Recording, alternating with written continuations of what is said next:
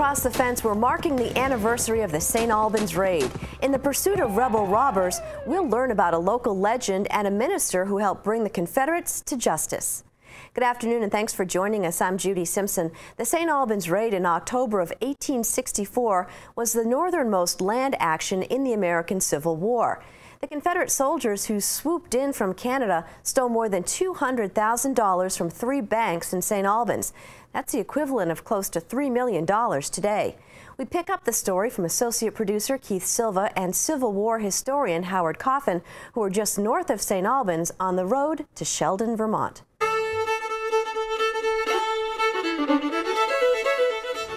The St. Albans raid happened quickly. It was over in 20 minutes to a half hour. The raiders had to get out of town fast. They were getting shot at. They head north on the road to Sheldon, and they quickly realize they've got a problem with some of the horses. They didn't have time to be selective when they sold them.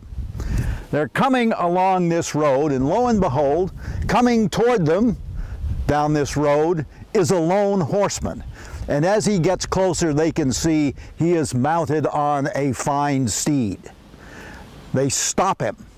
They take the horse. One of the raiders jumps on and they leave him with one of their nags. The man is bewildered. What's happened here? He knows nothing of the raid. He starts south toward St. Albans again. And it isn't long before he sees a bunch of horsemen coming his way again. It's the posse under Conger. As the posse approaches, they see one of the stolen horses the man is riding. They don't recognize the man, and they begin to shoot at him. The man jumps off the horse and starts across the field and all the way to the alder swamp on the edge of the woods over there, under fire. They don't hit him. He survives. When the raiders reached Sheldon, knowing the cavalry was in hot pursuit, they came to Black Creek and a covered bridge located on the site of that modern bridge. In the middle of the bridge was a farmer with a big load of hay. The raiders saw a chance to get rid of the cavalry once and for all by setting the hay and the bridge on fire. So they got out their Greek fire. Now they had intended to burn St. Albans. This was war. St. Albans was spared because of a rainy day and the fact that the grenades didn't work very well. But Greek fire worked on this bridge, and they started a fire, and then they rode away north. But the minister of this church on the hill overlooking the bridge saw what was happening, ran down the hill, put out the fire, saved the bridge, and the posse came along and crossed with ease. The Confederates wanted all the Yankee money they could get their hands on, and Bennett Young, through his scouting, knew that there was another bank that might be robbed in Sheldon. About a quarter-mile north of the now smoking bridge was the Sheldon Bank, and the Confederates galloped up and went to the door, and it was locked. They'd gotten there too late. The bank was closed. But they looked across the street and saw this beautiful house owned by the Keith family. They didn't know it, but upstairs, recovering from a severe wound suffered the previous spring in the wilderness, was Captain Alfred Keith. And out front was his prized horse. The Confederates stole that beautiful horse and galloped on north. Captain Keith had an uncle named Reuel. Reuel Keith had gone south many years before and become an Episcopal minister in Virginia, becoming one of the best known in the whole state. On a summer day in the rain, he had ridden to Arlington, Virginia to perform the marriage of the year in Virginia, Mary Custis and Robert E. Lee. What the raiders didn't know was that they had just stolen the horse of the nephew of the man who had performed the marriage ceremony for the greatest Confederate of all, Robert E. Lee.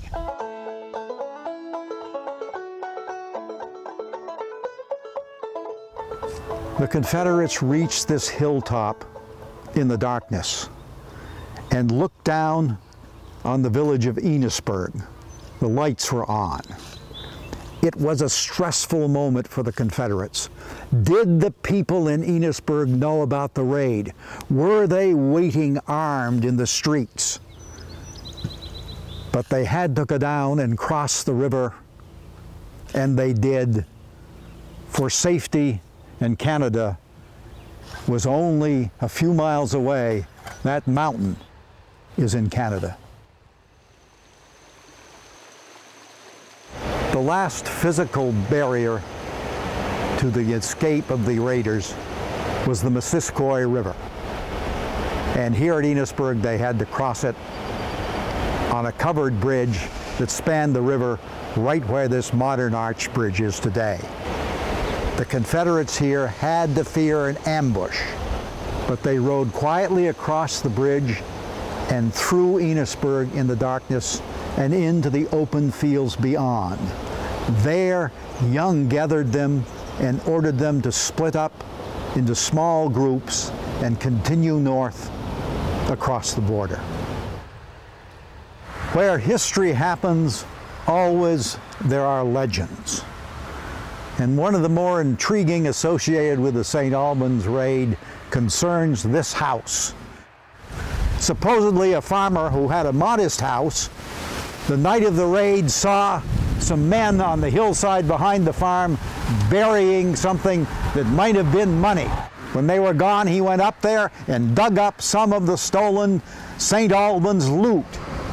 And he built this magnificent Victorian house here beside what is now busy Route 105, just east of Enosburg. The people here in the town of Franklin in 1910 erected this monument to the local men who served in the Civil War. We're close to the Canadian border here, and it's likely that some of the raiders passed through this town, probably along this road. They were very close to the Canadian border. They hoped by crossing over they would be safe. But Captain Conger's posse, on reaching the border, had a brief discussion, and over they went onto the King's territory. Next morning, Bennett Young was having breakfast at a local farmhouse, and in the door came Conger and arrested him. There was a fist fight. Conger said he was taking him back to St. Albans to hang him. They put him in a wagon, another fist fight, and Young breaks away, but finally they nab him. And with Young and the rest of the raiders that they've captured, they start south for St. Albans. But they run into a group of British officials who take custody of the raiders and start them for Montreal, where they will be put in jail.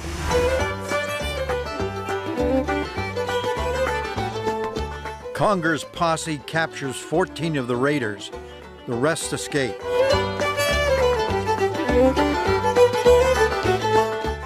Back in St. Albans, a New Hampshire man named Morrison is dying from a Confederate bullet. Alneus Morrison, severely wounded in the abdomen, was brought here to his room in the America House. There was nothing they could do. He was put to bed, and soon he died. The only fatality of the St. Albans raid. It's a lowery day here in St. Albans. On again, off again rain, dark sky, just the kind of weather that came on the day of the St. Albans raid. We're here along the east side of Taylor Park.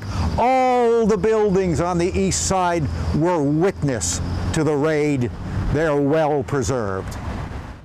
The St. Albans Village School was built in 1860. And one of those who helped build it was Alneus Morrison, the only man killed in the St. Albans raid. The day of the St. Albans raid, the students were assembled in this room for an assembly. And then the raid broke out, word reached the school, and the students were hastened down the stairs to the basement for their own protection. But as they went down these stairs, they got a wonderful view out the windows of all the drama that was happening along Main Street. This room has a wonderful Civil War history. Recruiting meetings were held here, men signed up for the war, and speeches were given here against slavery. We've come full circle back in Taylor Park. The St. Albans raid has just happened. The town is in panic. The whole North Country is in panic. Will the Confederates strike again? Of course, they didn't. But troops are rushed to the northern border.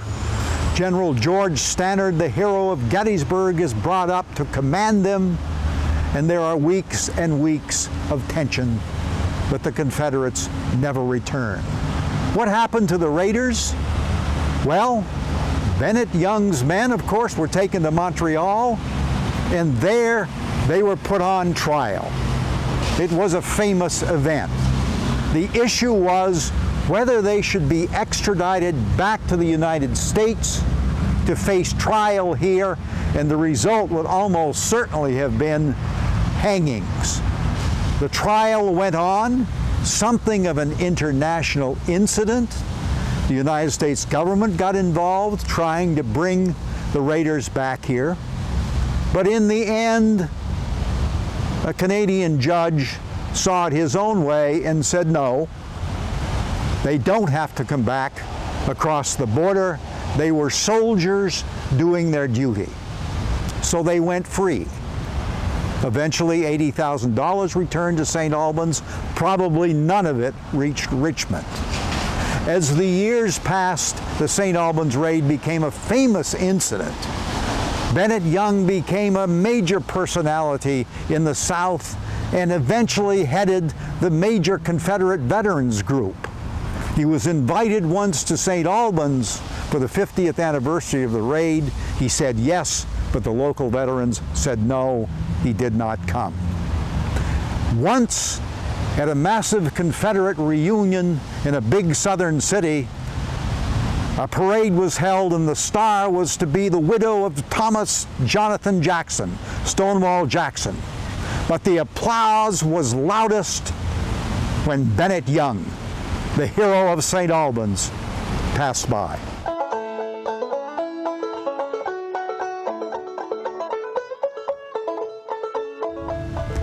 The St. Albans raid was a Confederate victory, but it pales in importance to another victory that was won on that same October 19, 1864.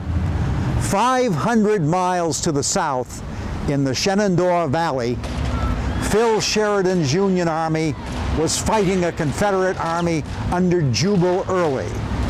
Early's troops early on were winning the day, and then Sheridan led a great comeback in which the Vermont soldiers were tremendously important.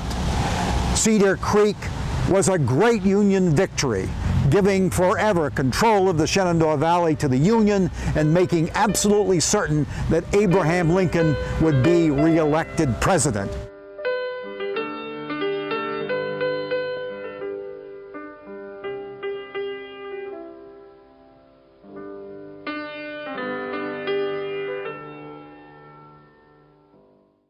Our thanks to Howard for that look at the St. Albans raid. Now, Howard mentioned the Battle of Cedar Creek, which took place on the same day as the raid. So tomorrow we'll bring you the story of Cedar Creek. And if you missed the first part of our St. Albans raid story, you can catch it anytime, along with all of our programs, by visiting the Across the Fence website. It is uvm.edu/extension/AT Fence. That's our program for today. I'm Judy Simpson. I'll see you again next time on Across the Fence.